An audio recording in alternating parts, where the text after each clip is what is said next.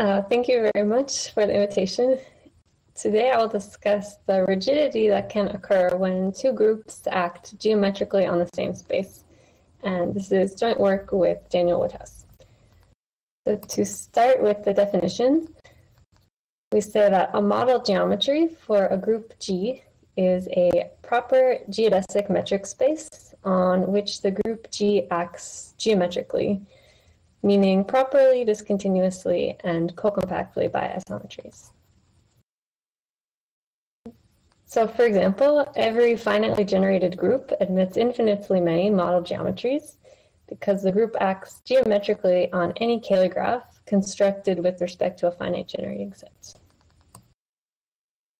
As a special case relevant to this talk, the free group acts geometrically on a bounded valence tree. And as a third example relevant to this talk, the fundamental group of a closed hyperbolic n manifold acts geometrically on hyperbolic n space. So each of these actions are geometric, and each of the spaces are model geometries for the corresponding groups. This project concerns the following three notions and their relationships. First, we're interested in understanding when two groups, G and G prime, have a common model geometry, meaning that both groups act geometrically on the same proper geodesic metric space. By the Milnor-Schwarz lemma, this implies that the groups G and G prime are quasi-isometric. The converse fails in general, and it's related to the third notion, which is algebraic. We say that groups G and G prime are abstractly commensurable if they contain finite index subgroups that are isomorphic. And because any finitely generated group is quasi-isometric to any of its finite index subgroups, if two groups are abstractly commensurable, then they are quasi-isometric. The four missing implications in this diagram fail in general, and examples will be given in this talk. But first, the two notions of rigidity we're interested in. First, in blue, we say that a group G is quasi-isometrically rigid if any group that is quasi-isometric to G is abstractly commensurable to G. So that's the existence of this blue arrow. And in red, we say that a group G is action rigid if any group that shares a common model geometry with the group G is abstractly commensurable to G. So in both cases, algebraic information is deduced from geometric information. So note that by Milnor-Schwarz, if a group G is quasi-isometrically rigid, then that implies the group G is action rigid. The converse is not true. And we're interested in families of groups that are action rigid but are not quasi-isometrically rigid, because these give examples of quasi-isometric groups that have no common model geometry. So groups for which the converse to the Milnor-Schwarz lemma must fail.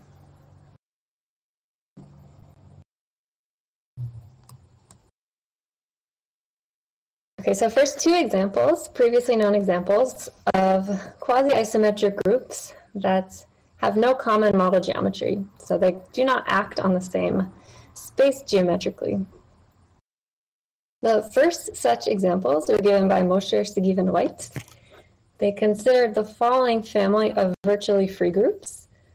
Let GP denote the free product of the finite cyclic group Z mod PZ with itself, where P is some prime at least 3. Then these groups contain free groups as finite index subgroups. So there is one quasi-isometry class and one abstract commensurability class within this family of groups.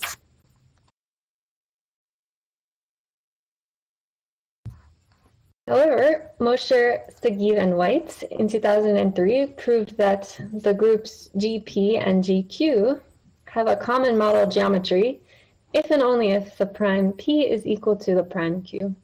So if and only if the groups GP and GQ are isomorphic.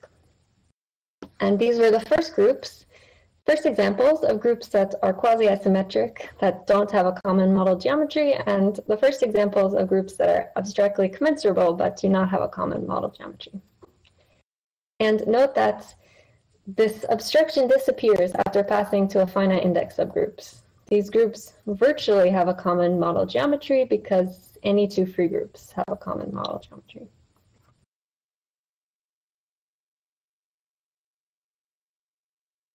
As a second example of groups that are quasi-isometric but cannot act on the same proper geodesic metric space, it's given by simple surface amalgams. So here you fix some k, at least 3, and take k surfaces with negative Euler characteristic and exactly one boundary component, and glue the surfaces together along their boundary component to get one singular curve. And the amalgam is just the fundamental group of this space. Then if you fix k, if you fix the number of surfaces, there is one quasi-isometry class among all such fundamental groups, and there are infinitely many abstract commensurability classes, where the commensurability class depends just on the list of Euler characteristics of the surfaces in the amalgam. So a simple surface amalgam is not a quasi-isometrically rigid group. And in previous work with Woodhouse, we showed that these amalgams are action rigid, meaning that if two simple surface amalgams, G and G prime, have a common model geometry, this happens if and only if the groups G and G prime are abstractly commensurable. So because there are infinitely many commensurability classes inside of one quasi-isometry class, you have groups that are quasi-isometric but cannot act on the same proper geodesic metric space. And it's not known if these groups virtually have a common model geometry. Conjecturally, they don't, but our proof used that there was just one singular curve. So other than the results I'll present today, these are the only examples we're aware of quasi-isometric groups that cannot act on the same proper geodesic metric space. So let me say a little about the strategy of proof for these two examples, and that will sit in comparison to our newer work. So the proof strategy in these examples to show that there are quasi-isometric groups that cannot act on the same space has two steps. The first step in both examples is to promote the common model geometry. So meaning, suppose that two groups in this family act geometrically on X, a proper geodesic metric space. Then you want to prove that these groups both act geometrically on some other space that's much nicer with much more structure. So you can promote this common model geometry, and then step 2, which is more special to the class of groups you're thinking about, is to then use this model geometry to obtain additional information, like these groups must be isomorphic or they must be commensurable. Okay, so two examples. First, for these virtually free groups studied by Mosher, Segev, and White, the free product of finite cyclic groups. Mosher, Segev, and White prove that if two virtually free groups act geometrically on the same proper geodesic metric space, then in fact those groups act geometrically on the same tree, on the same bounded valence simplicial tree. So that's the natural model geometry for these groups, and you can show both groups act on the same tree. And that's really helpful in this case because the only tree that the group GP can act on geometrically is the Bass-Serre tree associated to this free product splitting. So that's the p-valent tree. So the groups GP and GQ cannot act on the same tree geometrically, and therefore they can't act on the same space geometrically.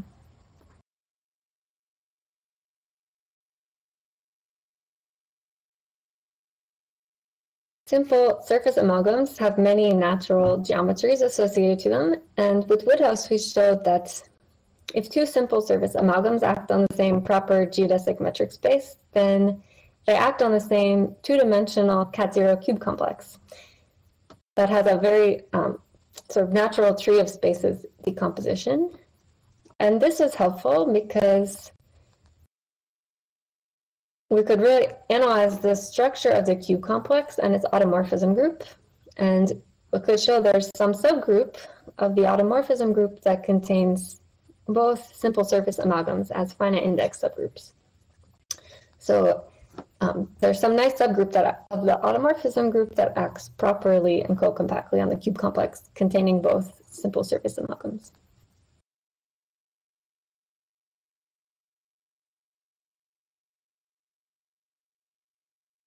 Okay, so in the more recent work, we studied the class of free products of closed hyperbolic manifold groups.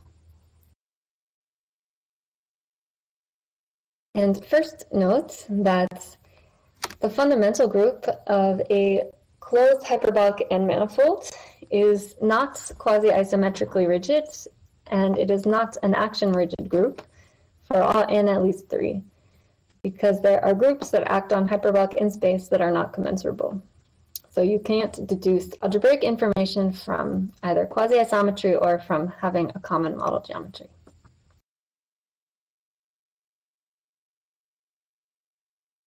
And to summarize the goal of the rest of the talk, I want to explain that while free products of these manifold groups are not quasi-isometrically rigid, the free products are action rigid, and thus you get groups that are quasi-isometric with no common model geometry. Okay, so to be more precise, we study the following class of groups. Let C denote the family of free products of groups H1 through HK with possibly a free group, Fn, where K is at least 2 and N is at least 0, so there may or may not be a free group on this free product. And each group Hi is the fundamental group of a closed hyperbolic Ni manifold for some Ni at least 2. So free products of closed hyperbolic manifold groups. And to remark that we really take C to be the set of infinite-ended groups in which each one-ended vertex group in the Stallings-Dunwoody decomposition is a uniform lattice in the isometry group of a rank 1 symmetric space. So the point is that torsion is fine in this theorem. You can think of orbifold groups, and that their real hyperbolic manifold groups is not important. One step of our proof is to apply previously known rigidity theorems, which hold for uniform lattices in any rank 1 symmetric space. So we do use that they're manifolds, but we don't use that they're real hyperbolic manifolds. Okay, so first I want to explain that a group in this class is not quasi-isometrically rigid. And that follows from the following results. So first, the quasi-isometry classification for free products was given by Papasoglu and White in 2002 for general finally presented free products.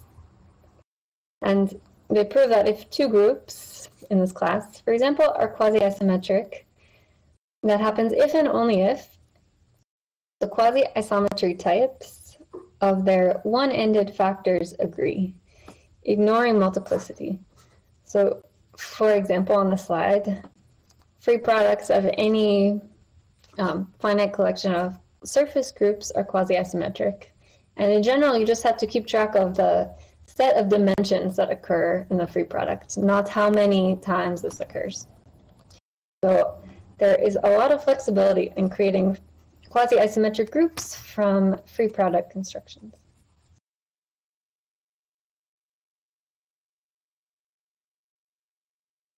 Okay, so this is just keeping that theorem of Papasoglu and White. Within every quasi-isometry class of these free products of closed hyperbolic manifold groups, there are infinitely many abstract commensurability classes.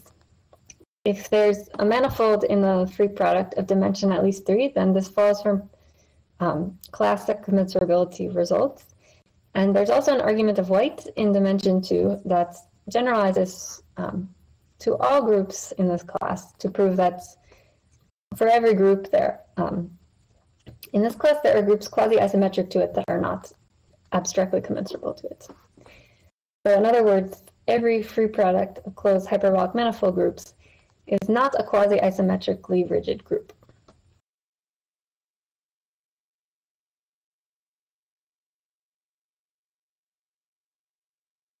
However, we prove that there is rigidity if you require these groups to actually act on the same space. So that is, we show that every free product of closed hyperbolic manifold groups is action rigid.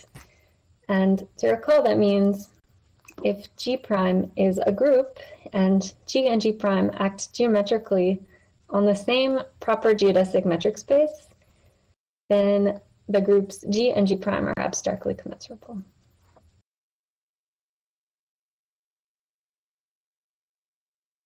And so as a consequence, we have the first examples of the following. There are quasi-isometric groups that do not virtually have a common model geometry. So this abstraction can't disappear after passing to finite index subgroups. And the corollary follows because this class of groups is closed up to passing to finite index subgroups. So for these groups, the converse to the Milnor-Schwarz lemma fails in a really big way. The converse to this theorem fails. It's not true that commensurable free products of manifold groups always have a common model geometry, and that follows from the next results. We obtain additional rigidity if the free products you consider have exactly 2 factors, and both those factors are surface groups. So let's G and G prime be free products of the fundamental group of closed surfaces of genus at least 2. Then the groups G and G prime have a common model geometry if and only if they're isomorphic.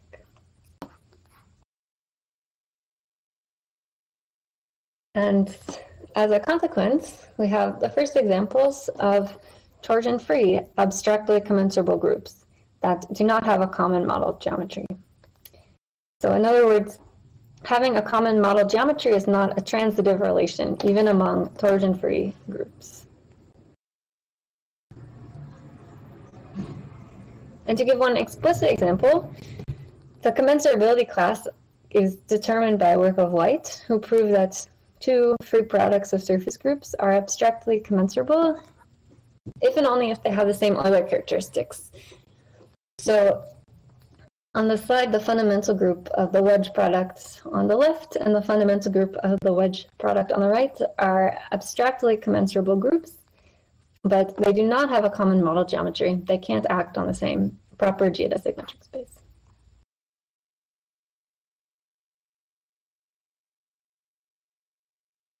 Okay, so before explaining what goes into the proof of these theorems, let me present 2 open questions that we're very interested in. So suppose that H and H prime are one-ended hyperbolic groups. Then the first question is the free product of H and H prime action rigid? So if G is any group that acts on the same space as this free product, does that imply the 2 groups are abstractly commensurable? So we know just the case that H and H prime are manifold groups.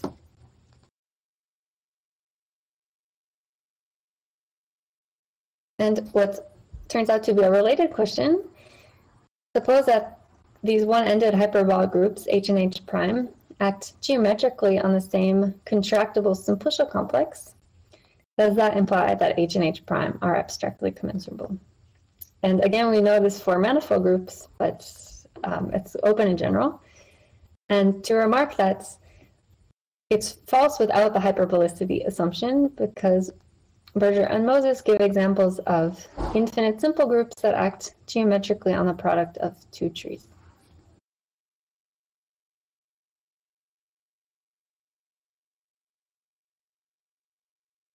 Okay, so let me explain what goes into the proof of the action rigidity theorem. It follows the same strategy as the previous two results. We first want to promote the common model geometry to a nice space, and then we want to use this to obtain additional information. The groups must be commensurable. So just to recall the previous two examples, the virtually free groups, you can promote the common model geometry to a tree. And for simple surface amalgams, you can promote the common model geometry to a Katsira square complex. And in our setting, for free products of closed hyperbolic manifold groups, the first step of the proof is to promote the common model geometry to a tree of copies of hyperbolic n space, glued to each other along intervals in some tree-like fashion. So that's the standard model geometry for one group, and you can promote an arbitrary common model geometry to this nice one. And here, the second step of the proof is to get into the situation where you can apply symmetry-restricted latence theorem, which is a new result of Gardam, Woodhouse, and Shepard that proves that certain lattices in the automorphism group of a tree are commensurable. So let me explain the two parts of this proof in a little bit more detail. Okay, the first step, just to state it a little more precisely, we want to promote the common model geometry. So suppose that G and G prime are free products of closed hyperbolic manifold groups, and suppose that they act geometrically on X, some proper geodesic metric space. Then in this situation, we show that the groups G and G prime both act geometrically on an ideal model geometry, which is a space built out of copies of hyperbolic n space and trees glued to each other along intervals and points. So to prove the existence of this promoted model geometry, the main work is to find a common simplicial model geometry. So we really make use of the following results, which holds in more generality for infinite-ended hyperbolic groups. Okay, so let G and G prime be hyperbolic, infinite-ended, and not virtually free groups.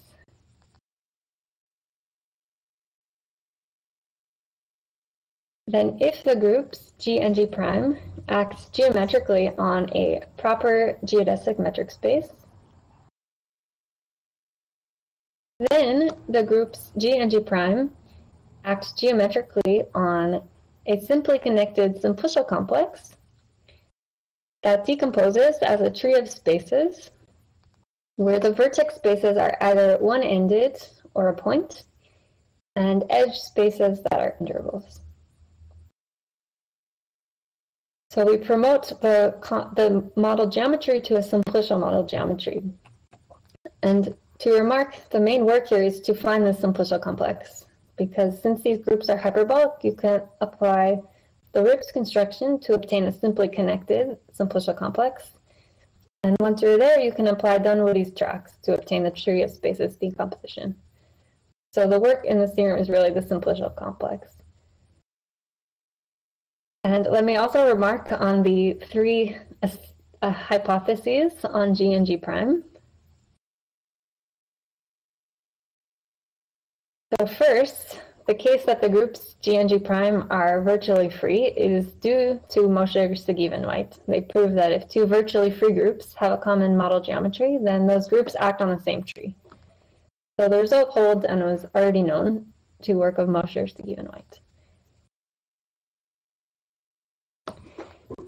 This result is false if you remove the infinite-ended assumption, because incommensurable hyperbolic manifold groups cannot act on the same simplicial complex. So we're really using infinite-ended in a big way. And the last assumption, that it's hyperbolic, we think we can remove in joint work in progress with Sam Shepard and Daniel Woodhouse. We are looking to prove action rigidity outside the hyperbolic setting. And again, the first step is to upgrade this theorem by removing the hyperbolicity assumption. So it looks like we can do that, okay? And but for this theorem, we used hyperbolicity because the main tool in the construction was the structure of the visual boundary of these groups.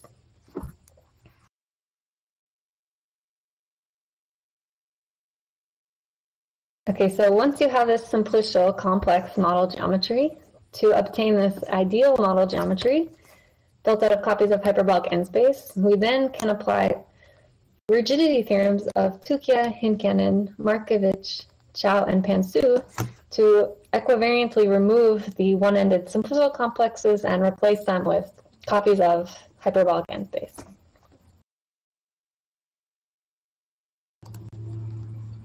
So let me now explain why this promoted model geometry was useful. So first we can reformulate the goal topologically, the goal being that we want to show if two groups act on the same space, then they're commensurable. So now that we have this nice ideal space both groups are acting on, then the two quotient spaces, y mod g and y mod g prime, are now compact graphs of spaces that are built out of closed manifolds, points, and intervals.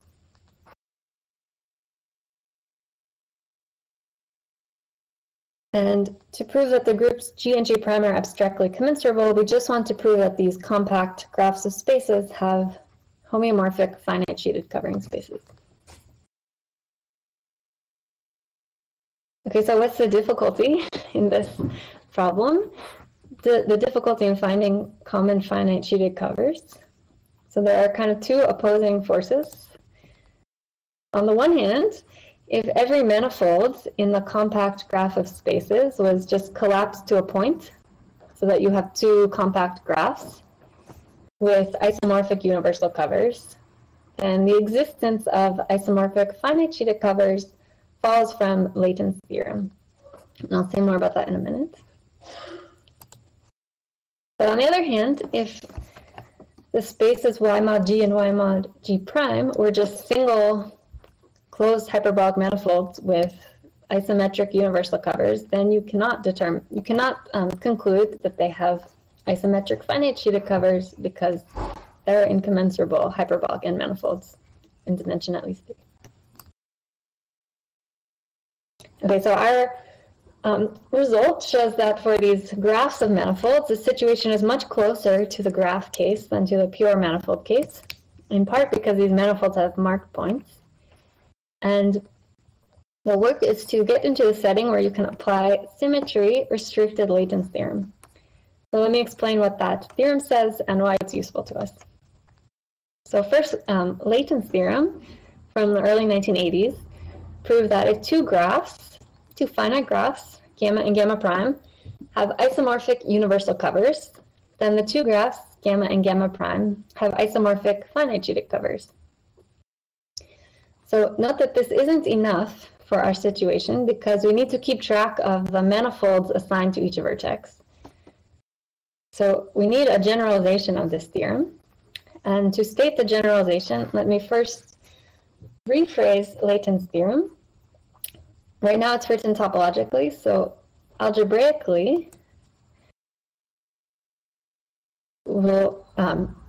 Layton's theorem says the following.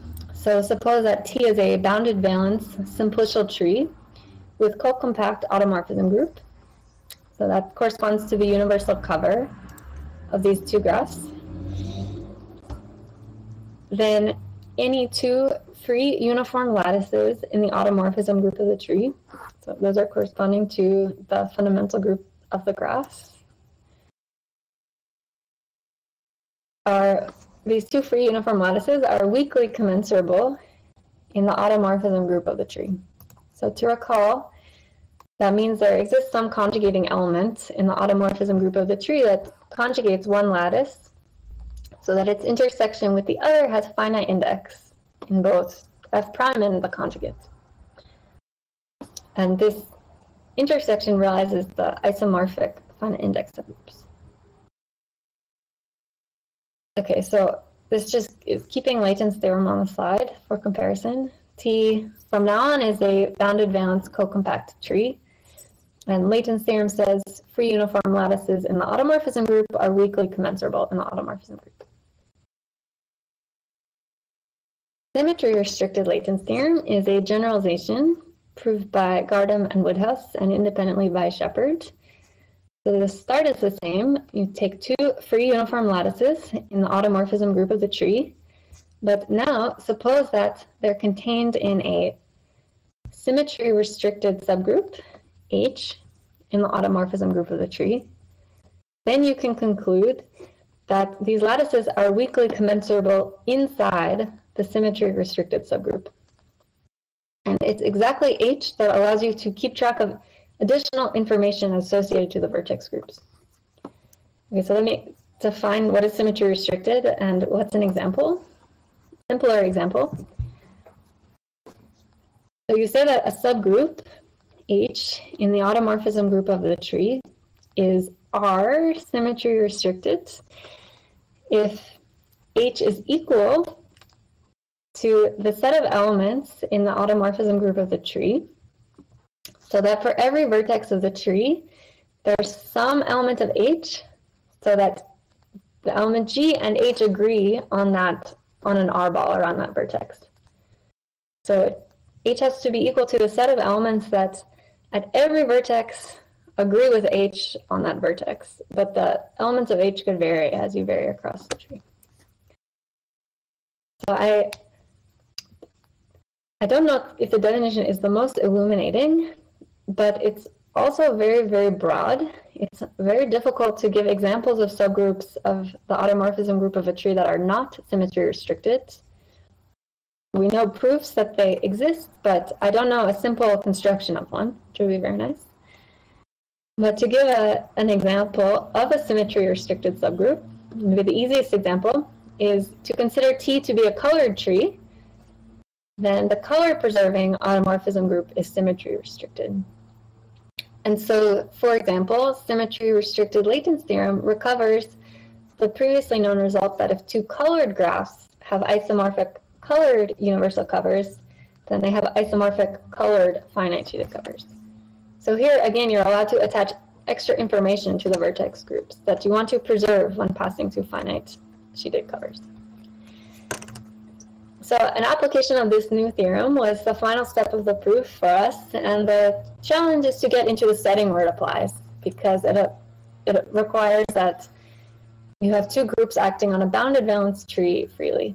And to get into the situation, we need a series of covering space arguments. Okay, so thank you very much. I'm very happy to answer any questions or confusions during the conference.